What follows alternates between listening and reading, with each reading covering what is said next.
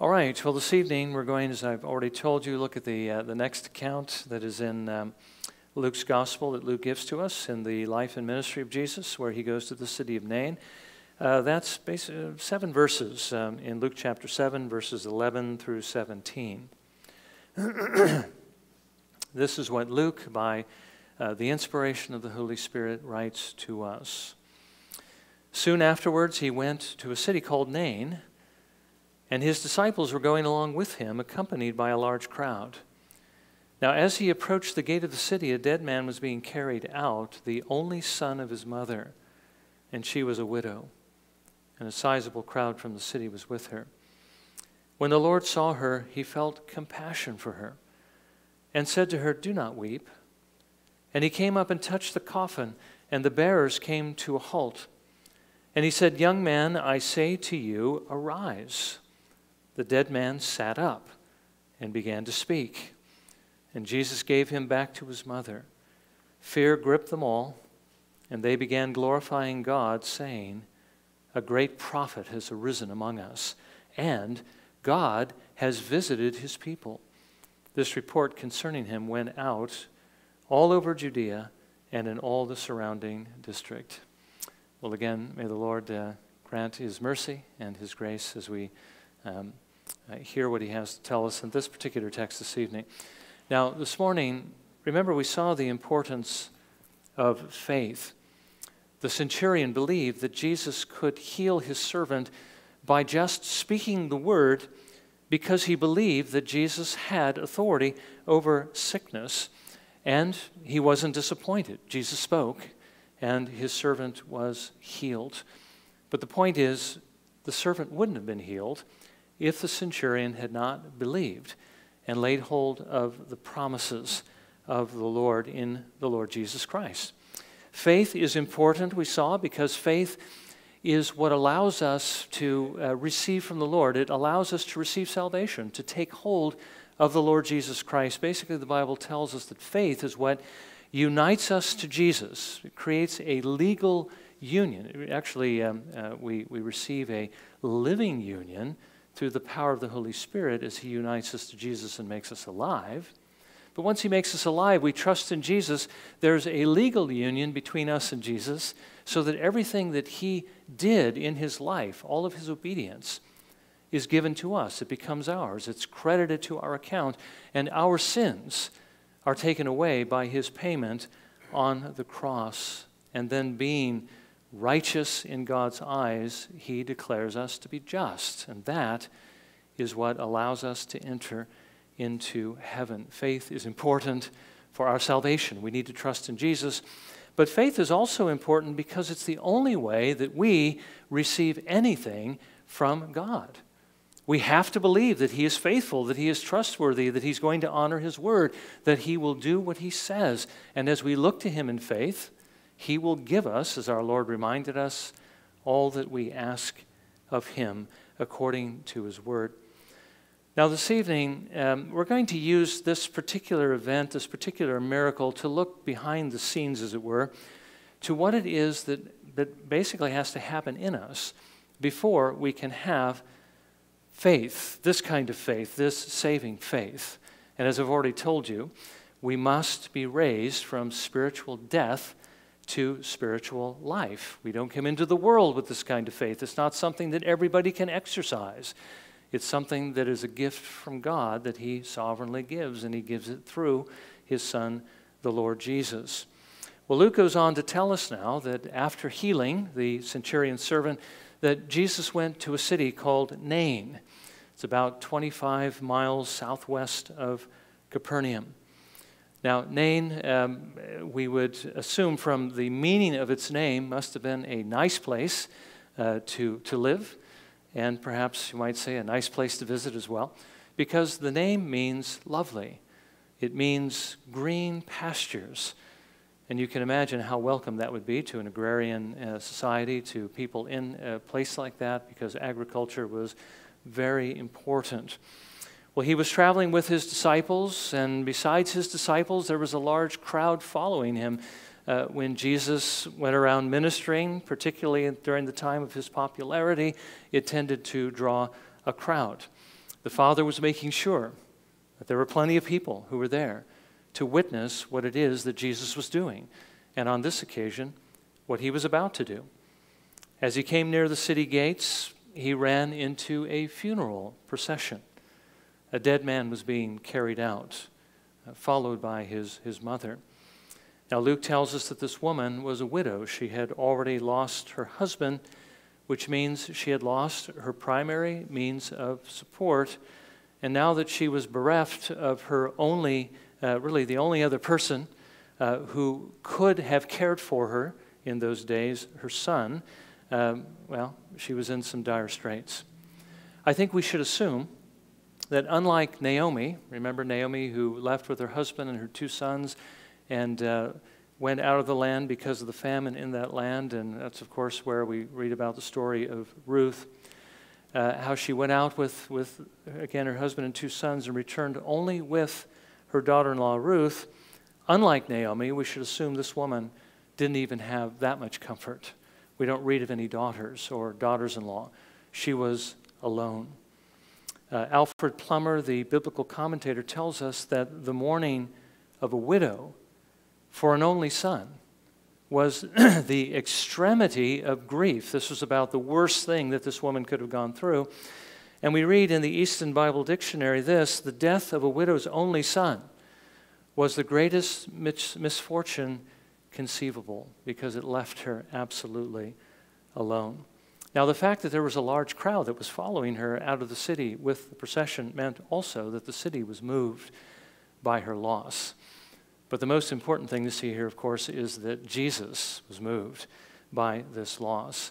When he saw her, his heart immediately went out to her. He felt compassion. The word that Luke uses to describe this is essentially the same word that Jesus uses to describe what the Samaritan felt when he came across the Jew that had been basically beaten and robbed and was left half dead by the side of the road. Jesus was moved with pity. He saw what she was going through, and he entered into her sufferings. He felt for her, and he determined also that he was going to do something about this.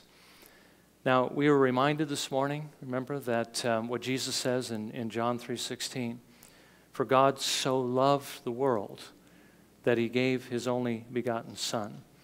One of the expressions of love is compassion. It means to suffer along with someone else. And it's not that God necessarily suffers, but he was moved by his love because of our suffering to give what was most precious to him in order that he might save us from a most certain death. If God had not sent his Son into the world, we all would have nothing to look forward to but an eternity of suffering. And Jesus came into the world, armed with the same compassion, moved by the same compassion to carry out the plan of God. And so what we see, of course, in our Lord Jesus is the compassion of God towards fallen man. And now he comes to this woman with the same compassion to relieve her suffering. First of all, he comes to her and he tells her that she should stop weeping. The reason why she should stop, of course, is not yet revealed to her, but it would be in a few moments. But the reason is, of course, because Jesus is going to put an end to it. He then put out his hand and he touched the coffin so that the procession stopped. Now, one thing that I think was interesting is that the coffin that this man was in was not the kind of coffin that we're used to today. It wasn't a box with a lid in which you would bury the body, but rather it was basically a stretcher or a plank of wood. I guess what you might see people carrying somebody who's wounded away from a scene of an accident that was used to carry a corpse to the place in which that corpse would be buried. And I think that makes more sense when you see, of course, what happens next. After the procession comes to a halt, Jesus said, "Young man, I say to you, arise, get up." And he sat up and began to speak. And Jesus gave him back to his mother, again showing us that Jesus is the one who has authority over death. And of course, by raising the son, puts an end to the woman's suffering. Now, when those who were following saw the dead man sit up, They responded, I think, as we might very well today if we saw the same thing happen, although we are rather saturated by special effects, today. But fear gripped them, which essentially means they were terrified by what they had seen. And they realized that God was present with them. They may not have fully understood that he was present in the person of our Lord Jesus Christ, but they knew that he was working through the Lord Jesus, and they began giving glory to him, which means they were honoring God for this miracle they had seen, because they realized God had sent a great prophet among them, like one of the prophets of the Old Testament, the one who was able to do great miracles. God was visiting them in his mercy, showing his compassion, particularly to this poor widow. And then, of course, they began to do what it is that the Lord intended, why he gathered such a large crowd around Jesus in the first place. They began telling everybody what they had seen. And it wasn't long before all Judea heard. And again, that's why the Lord reveals his mercy and his compassion to us, is so that we will tell others about what he has done for us. Now, I want us to notice a few things about this event. And the first one is the most obvious one, and that is that Jesus is able to do miracles. Okay, he could do miracles. Miracles are not, sleight of hand. They're not deceptions like the magic that's done today. Miracles are supernatural events. Things that happen that go basically against nature. They are above nature, basically above the things that God has instituted in his creation, the way things normally work. There are things, of course, that don't happen every day. We see many examples in Scripture, such as that of Hezekiah, when the shadows on his stairs moved in a direction other than the way they should have gone. When they're steadily moving in one direction, of course, that's the norm. But when they go the other way, as they did in the case of Hezekiah, when he asked the Lord that the shadow would go up the steps rather than down, so that he would know the Lord had heard and answered his prayer, that's a miracle when things go against nature. We know that when you take a loaf of bread and you begin breaking pieces off of it and you give it away to other people, the loaf gets smaller and eventually disappears, and you don't end up with more bread left over than you begin with. And when you do end up with more bread, then that is a miracle, as our Lord Jesus fed 5,000 with a few loaves and fish. Jesus could do miracles. Jesus here raises a dead man to life. Now, the second thing is that miracles prove that the one who is doing the miracle was actually sent by God. That's, again, divine credentialing. That's how the Lord sets apart his messengers, by allowing them to do these miracles.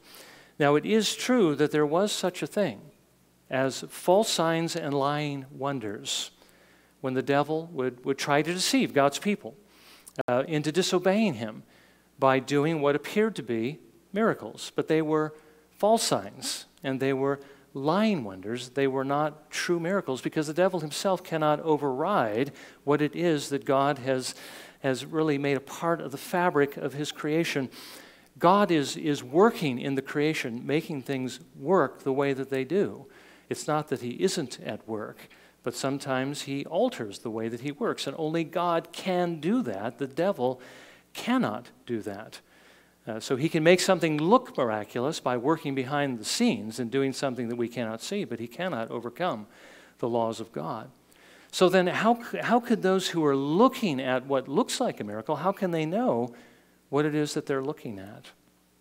Well, if the prophet who did the sign spoke the truth of God, he gave a sign or said what was going to happen, and that thing came to pass, and they would know that was a true prophet.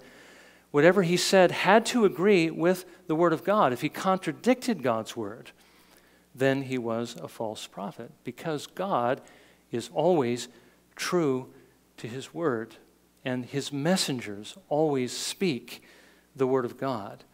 And that's the reason why we always need to compare what we see and what we hear with what God tells us. It's interesting, as I was going through some of the materials that are available, looking at apologetics, as I've told you before, and Ken Ham, is talking about the problems we face in America today. Why is it there are so few people that believe the truth? Why do they believe evolution and they don't believe the Bible? He says it's because, obviously, people do not respect the Bible. They do not read the Bible. And he says, same thing is true about those who are attending church. They're beginning to embrace things that are contrary to the Bible because they are not reading the Bible. This is where God has spoken. And really, he speaks in creation, but without a voice. He shows us many things about himself, not in a verbal way, but in, again, an evidential way, in a way that we can see. But he only speaks about his truth, about his ethics, about what he is truly like, and, of course, the plan of salvation only in his word. We need to read his word. We need to compare everything we see with God's word. Now, thirdly, miracles were meant to stop traffic as well. What the Lord allowed his messengers to do was usually not a small thing, but a very powerful thing, something that would instill a certain kind of effect.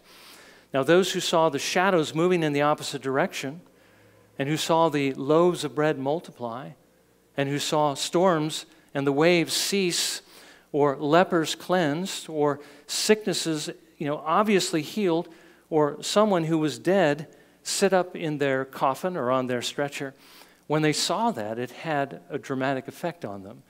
It created fear. It created dread. It created terror. Those who saw what Jesus did were riveted by that very thing. They began to pay attention. You see, when God terrifies, we pay attention to him. Sometimes we don't in any other way. And that's the reason why Solomon writes this in Proverbs 1:7. The fear of the Lord is the beginning of knowledge. It's when you're afraid of him that you pay attention to him. And that's what brought us to him in the first place. And we still need a healthy fear of the Lord sometimes to listen to what he has to say when love is not strong enough to get us to go that direction. God is one not to be trifled with. We need to listen to him. As we were reminded this morning, if we don't fear the Lord, we will not listen to him. Now, the fourth thing is coming back to what it is that Jesus did here. Jesus' miracles were always miracles of compassion. And I think that's something that we need to pay attention to here. When Jesus wanted his audience to listen, he didn't cause earthquakes. He didn't cause thunderstorms. He didn't make mountains move. He didn't open chasms under the feet to the point where people almost fell in. He didn't rain down fire from heaven. That happened a lot in the Old Testament, and there was a reason for that, right? But rather, Jesus healed the sick. He opened the eyes of the blind. He made the lame to walk. He made the deaf to hear. He fed multitudes with bread, cast out demons, and raised the dead to life. And the reason was because this was the time of God's compassion. This was the time of his revealing his mercy. Not so much his justice as he did in the Old Testament. You know how the author to the Hebrews contrasts the Old Testament with the New Testament. He says, you've not come to Mount Sinai and to this quaking mountain with fire and smoke and the sound of a voice that was so terrifying that Moses was shaking and begged that God would stop speaking. But you've come to Mount Zion, to the city of the living God, to myriads of angels, to the spirits of righteous men made perfect, and to Jesus Christ, the mediator of a new covenant. I like that picture a lot more than the picture at Sinai. But that's the difference between the old covenant and the new covenant, is the Lord is displaying his mercy. And by the way, God can do either and be perfectly just. But again, this is the time of his mercy. This is the time of that revelation, of that love. God so loved the world. And that's why Jesus comes in his love and his mercy and his compassion in order to reveal that aspect of God. And of course, that's what we are to be sharing with others during the time of his grace, the time of his mercy. Today is the day of salvation. Today the offer is made. Today the door is open. And people can still come through it if they simply trust in him. But we also need to remember that the time of his justice is also coming. Just because God is showing his compassion and his mercy today does not mean he is not still a just God. And that's why the Lord wants us to warn them as well of what is coming, like a John the Baptist, flee from the wrath to come. So again, the idea of these miracles is meant to instill fear in us so that we can pay attention to what God is saying, and He is revealing to us now His mercy, but one day He will reveal that justice. But finally, and this is the main point I want us to see, is that the miracles that Jesus did, these miracles of compassion, in the physical realm, these healings that He performed, were pictures of what He could do in the spiritual realm. When He made the blind to see, He was showing us that He could give us the ability to see the things that we can't see by nature. The Bible says we come into this world spiritually blind. We can't see the glory of God. People who don't have the Spirit of God read the Bible, and they see it as a collection of myths and legends. They don't see anything special about it. All they see are contradictions. They don't see anything good in here, and they try to discredit it. But those who have the Spirit of God read it, and they see the glory of God. They hear the voice of God speaking in the Word. He's the one who makes the blind to see. He's the one who makes the deaf to hear. When He made the deaf hear, He was showing us that He could also open our ears to hear and obey what it is that God says in His Word. When He cleansed the lepers, He was showing us that He could take away the filth and the rottenness of our corruption and of our guilt.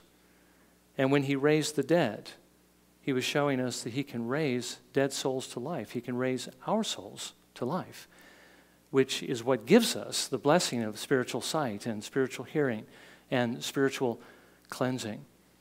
When Jesus raised the widow's son, He essentially took that soul which had been separated from his body, and He reunited them and made him alive again. The Bible says that when we die, our soul is separated from our bodies, and it, of course, goes to one of two places. We're not actually told where this widow's son was. And I think for this particular sermon, that may not be as important as the fact that Jesus had power to reunite them and to raise the dead. Only God can create that union, and of course, only He can dissolve that union, but only He can bring it back together again. But when Jesus raises us spiritually, He, in this case, is reuniting our souls with His Holy Spirit. Okay?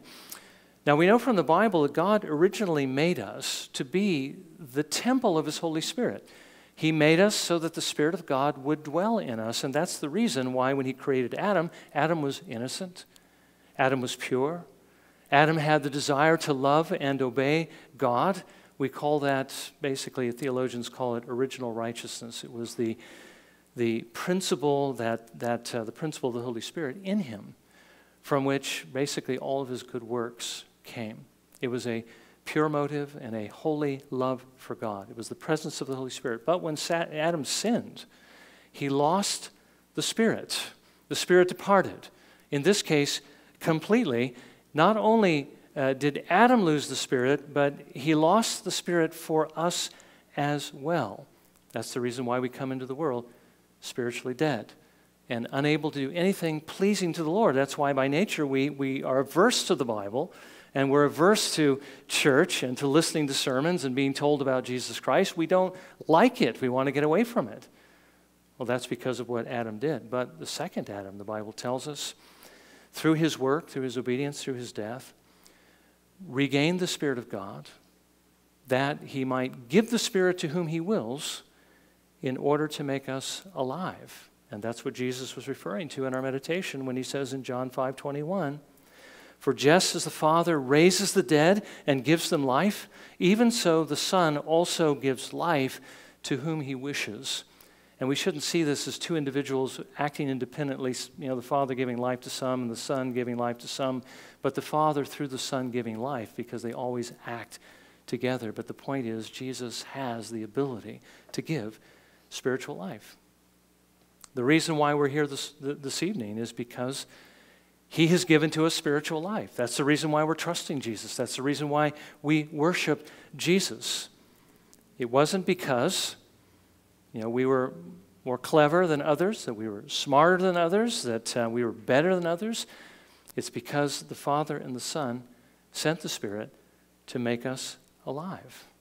You know, the Bible says that more often than not, the Lord actually saves and uses those who are small in the world's eyes in order that he might magnify his grace. Paul was basically despised by the Jews, by the world, but he was made mighty through God, and the Lord brought many people to Jesus through his testimony. Consider what Paul says in 1 Corinthians 1, verses 26 through 31. He says, "For consider your calling, brethren, that there were not many wise according to the flesh, not many mighty, not many noble. But God has chosen the foolish things of the world to shame the wise. And God has chosen the weak things of the world to shame the things which are strong. And the base things of the world and the despised God has chosen, the things that are not, so that he may nullify the things that are, so that no man may boast before God." Why are we in the Lord Jesus Christ? He goes on to answer, "But by his doing you are in Christ Jesus, who became to us wisdom from God and righteousness and sanctification and redemption, so that just as it is written, let him who boasts boast in the Lord." You see, the work is entirely that of the Lord. It's not because we were so smart, we saw our need of Jesus, and we reached out to him. It was because God had mercy on us. Jesus alone can raise us from spiritual death to spiritual life. And that's what he was showing us through this resurrection of this young man. It was an act of compassion, to give him back to this widow so that she would have a means of surviving. But it was also a picture of what he alone can do for us, and that is raise us from death to life. Now we need to give him the glory then for our salvation. He alone gets it. Let him who boasts boast in the Lord, not in yourself, but in him. And we also need to remember this when it comes to the salvation of others, to our family, our friends, and our neighbors. They're not going to find Jesus by themselves. They need two things. They need for us to bring the gospel to them, but they also need Jesus to call them. Jesus must raise them to life. Otherwise, they will remain dead. Basically, the picture, think of the picture, R.C. Sproul used the example of bringing a banquet, as it were, a meal out to a cemetery, and he says, the man calls out and says, "Whoever wants this meal, let him get up and eat." Well, no one's going to get up and eat because they're all buried, they're all dead. It would be the same as Jesus speaking to the man or anybody else really speaking to the young man on the stretcher, "Get up." They don't have the ability to do it because they're dead. He must first of all give life before the person can respond, and that's what Jesus does. He gives that life, so we need to look to him, and we need to pray that he might grant that life to those who need it. They're not going to pray themselves. We need to pray for them, and we need to seek that the Lord might have mercy on them. Well, may the Lord again apply these things to us as we need to hear them this evening. Let's bow for a moment of silent prayer, and then I'll close with prayer.